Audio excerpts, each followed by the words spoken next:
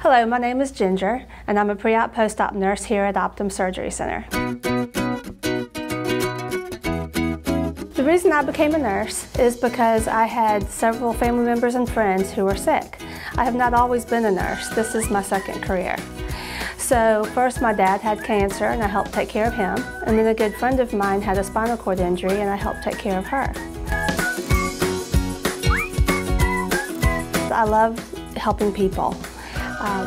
I first worked at the hospital on the med-surg floor, and then I came here to Optum Surgery Center. I love working here at Optum because I feel like it's one-on-one patient-nurse ratio, and so the patient gets really good care while they're here.